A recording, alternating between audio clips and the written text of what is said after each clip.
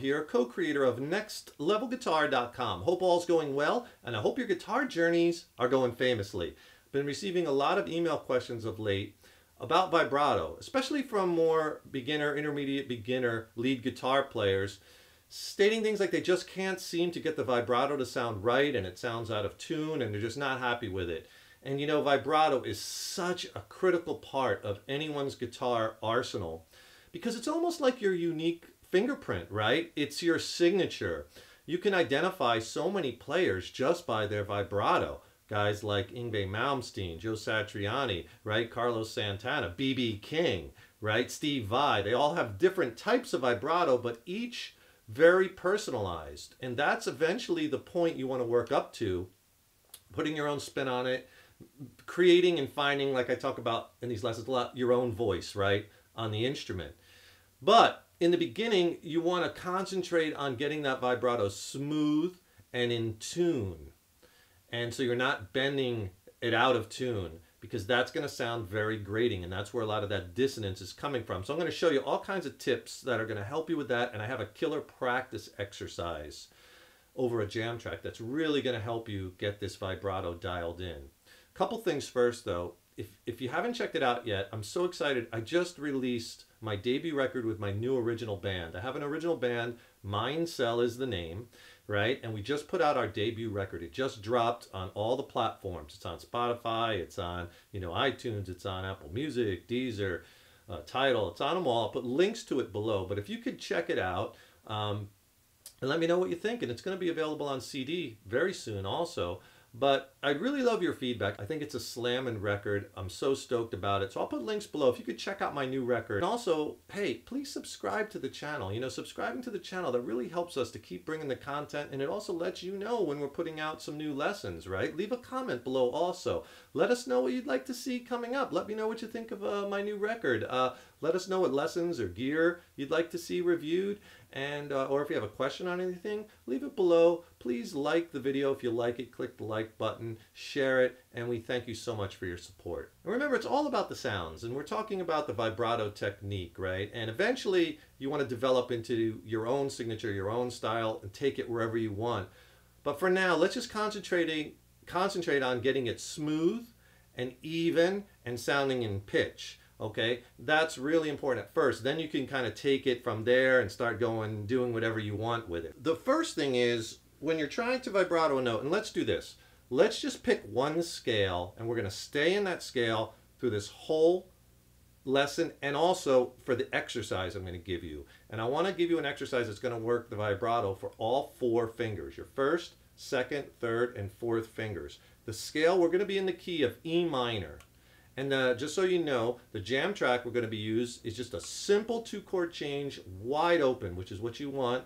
And it's just an E minor chord to a B minor chord. Okay, and I'll tell you how you can get this exact same jam track later in the lesson. I'll send it to you for free. And you could use it to practice over, because it's going to be a killer exercise. Okay, so the scale we're going to use to practice this is our E natural minor scale. And let me show you, we're going to take it off of the 5th string root E note. And that scale looks like this.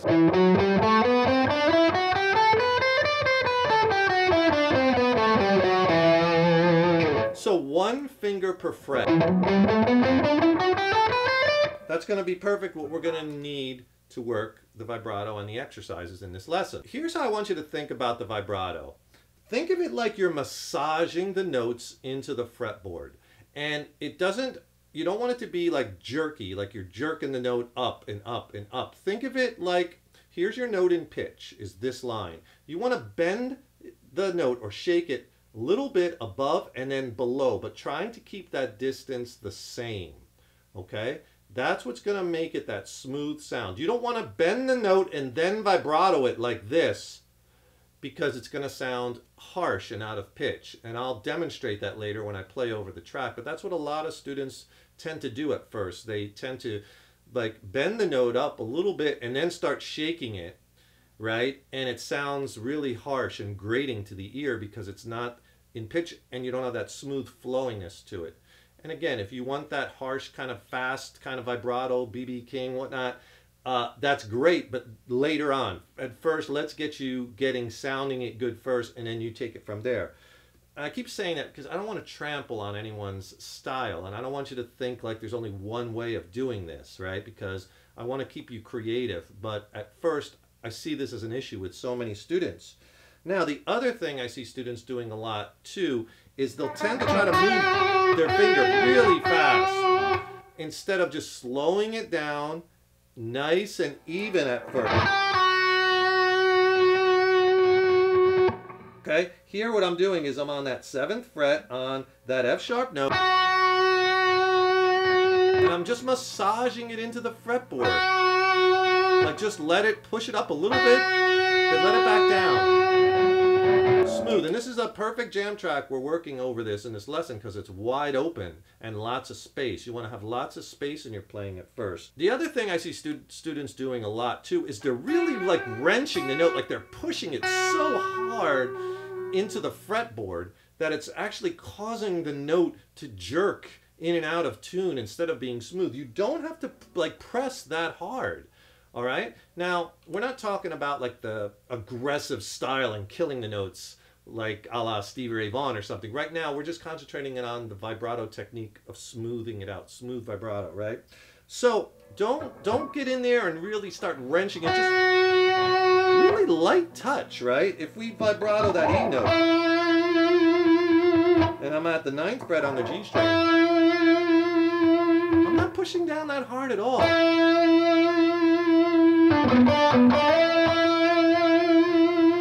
Now you'll see me vibratoing notes with all 4 fingers. I'll use 1st, 2nd, 3rd, and 4th. What I see students do a lot, especially at first, is they'll try vibratoing notes and they'll only use 1 finger, even in situations when they can use multiple fingers. And I want you to use 2, 3, 4 fingers at first if you can, because you're going to have way more strength and control with multiple fingers than you do with 1 finger. Same thing with bending strings, right? You want to bend strings with as many fingers as you can at first, because that's going to give you the most strength and accuracy, right? So what I'll see a lot of students do a lot, like that E note I just vibratoed, they'll do something like this, without vibratoing it with 1 finger.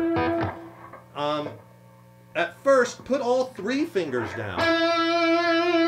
That's going to give you the strength and control so you can start hearing and start saying, okay, that's starting to sound a little bit smoother.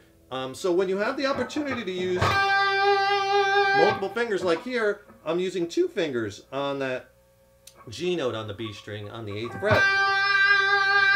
Instead of just using the 1, put both down. Get all your fingers down if you can. When you're vibratoing like that A note at the 10th fret, 4 fingers down. And practice. You don't have to go real wide at first. But again, listen.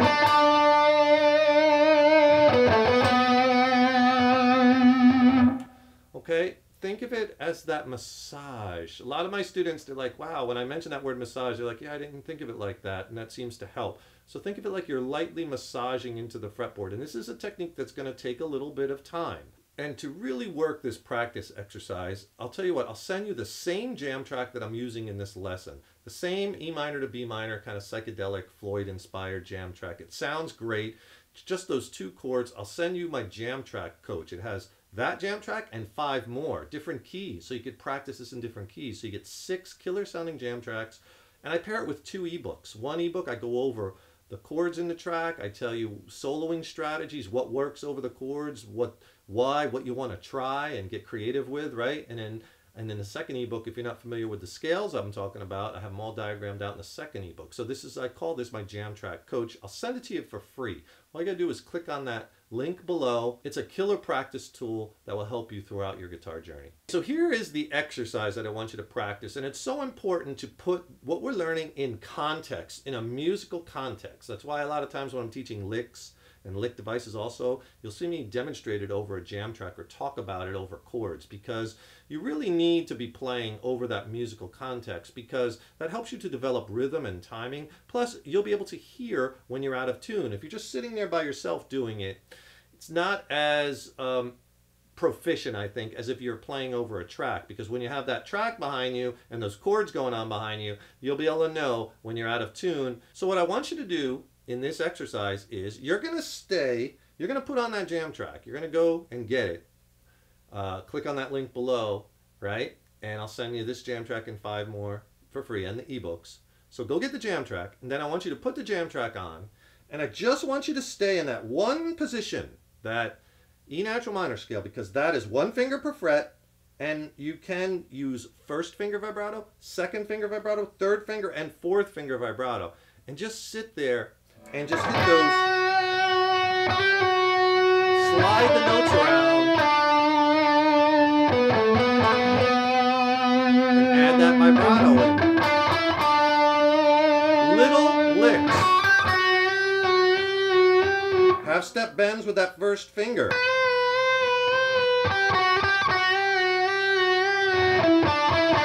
Resolving a lot of licks to that E note at the 9th fret G string. Or over the B chord, you resolve to the B note, 9th fret D string, or you can use that one at that 7th fret on the high E string. What I really want you to concentrate on is the sound of the vibrato and feeling it as you do that massage. You're feeling it. Listen to the sound over the jam track.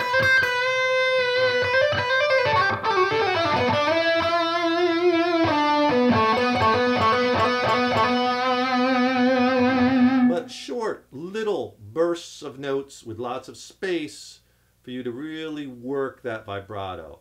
Let me put the jam track on. I'll show you what I'm talking about. Okay, so I have the jam track on now. You hear the E minor chord, right? It's always a good idea to know the chords you're playing over. That gives the complete and full roadmap to what you can use soloing and improvisation-wise, right? Switch to the B minor chord, right? So just have that in the back of your mind. Here, switch again.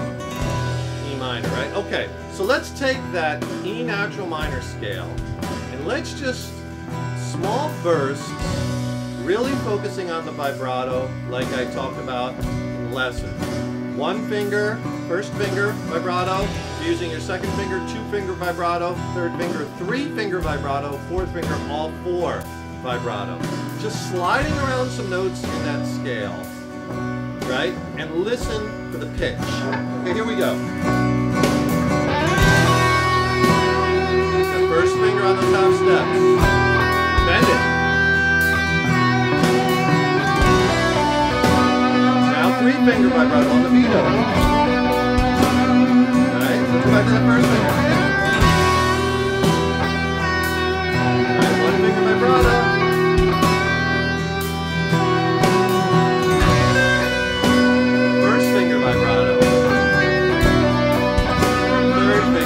Vibrato. Now notice all 4 fingers are down. That's the 3rd finger. 1st finger.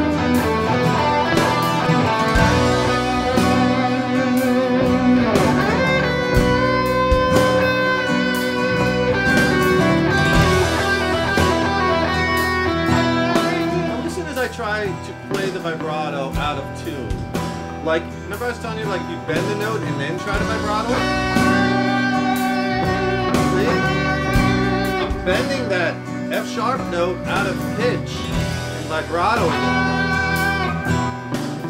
And it may not be that smooth kind of sound we're looking for right now, right? So you have to be careful of that. But when you're vibratoing, you just listen for that, as opposed to that smooth.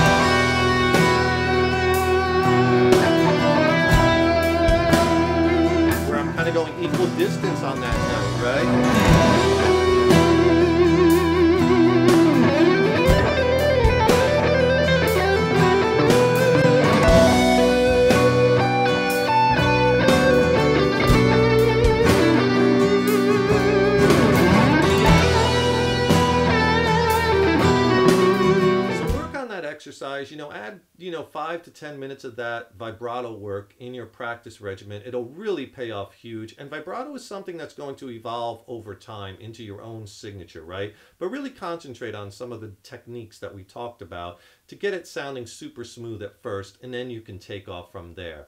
I hope this lesson helped you. Please feel free to email me any questions. We do regular FAQ sessions here on the channel. Don't forget, subscribe to the channel. That really helps us to keep bringing the content, let you know when we have another lesson posted. Don't forget, get my jam track coach. 6 killer jam tracks, including the one I'm using throughout this lesson, right? 6 of them and 2 ebooks. Just click on that link below. Please check out my new record. The record's called Absolute. My original band is Mind Cell. It's a new project. This is our debut record. I'm so stoked about it. I'll put links to all the platforms it's on below. I'm David Taub, co-creator of Next Level Guitar. You're the good people. Thanks so much for tuning in over the years and years. We so appreciate it here at Next Level Guitar. Rock on, good people. Remember, your guitar playing is an evolution. I'll see you in the next lesson.